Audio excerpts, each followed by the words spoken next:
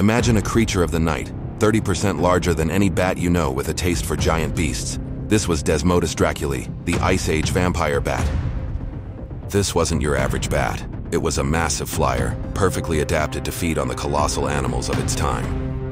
Its diet was terrifyingly diverse. Evidence shows it preyed on mammoths, leaving bite marks, and giant sloths, found with wounds and fossilized fur. Some even speculate it might have targeted sleeping humans. Thankfully, this monstrous bat went extinct. But here's the chilling part.